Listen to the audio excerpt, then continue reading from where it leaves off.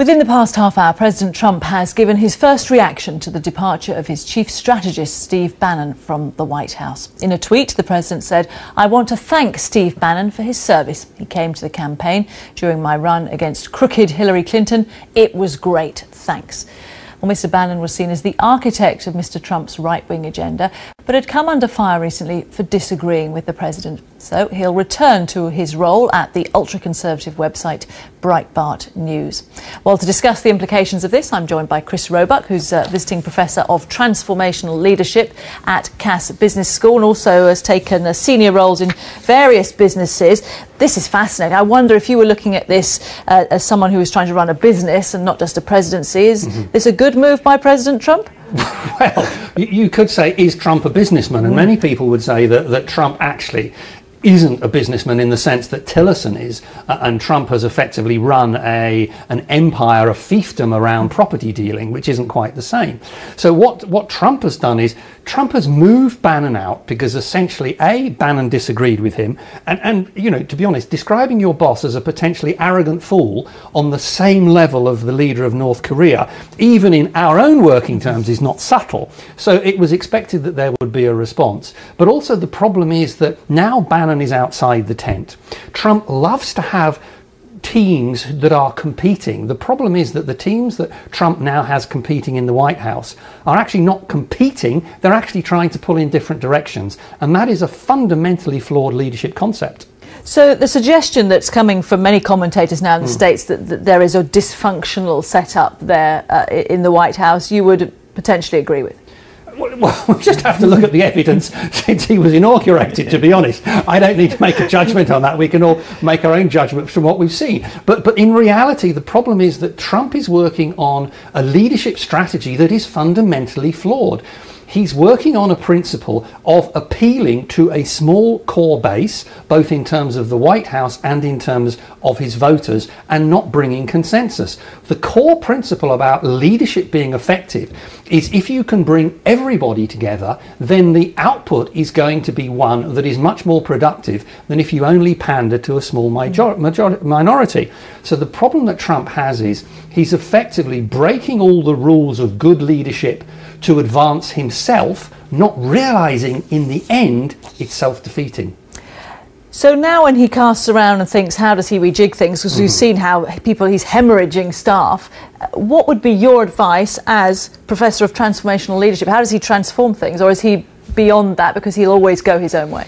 Okay, there are two issues there. Kelly has the ability to create a team that is slick and responsive under Trump.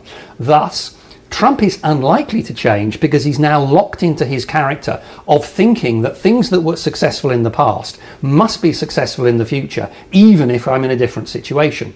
So the reality of where we are now is Trump is going to go off the rails. Kelly's job is to use all his attempts at mediating to stop Trump going off the rails, and when he does go off the rails, then try and recover the damage as quickly as possible, and also try and keep the competing interests underneath Trump at least vaguely going in the same direction. So that's your advice to him. And on the other hand, looking outside of the White House, there is obviously that core, you've said, of Trump voters who expect a certain message. And yet, if he's going to look for consensus, he needs to change that. So how does he balance the two and bring in more people? Well, it's interesting. If you look at some of the statistics, 66% of those Republican supporters that support Trump effectively say they'd support Trump whatever he did. Now, so it's a character cult almost. They like exactly. him. They like the way he and the issue with that is that to some degree what's going on there is that when we attach an emotional concept to a leader or a person or what we want to achieve, it has the ability to push out our rational thinking. So, and I'm not saying that all Trump voters are irrational, but the evidence is that if they say they'll support him no matter what, there is an emotional element there. So what Trump needs to do is to somehow make a decision. Am I prepared to at least lose some of my base to then try and get at least 51% of the US population on my side?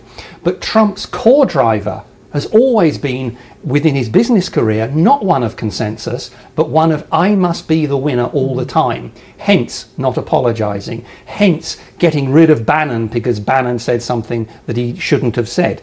Hence, lack of humility. Interestingly, all of those things, if you flip over about leaders that have been successful and look at Nelson Mandela, you could say Trump is totally the opposite. Given that tension, essentially, you were saying there was a way he operated in business, and he's now trying to bring that to the White House, and it doesn't work for him. Do you think he's not enjoying his job anymore? Do you think there's a sense he may just say, do you know what, this isn't how I envisaged it, I've had enough?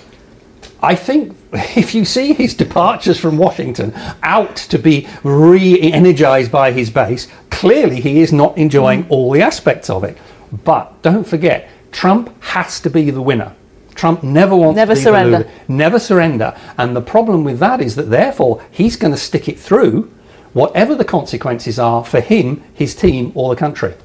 Very interesting stuff. Some predictions there. We shall keep our eye on them. Chris Roebuck, thank you very much.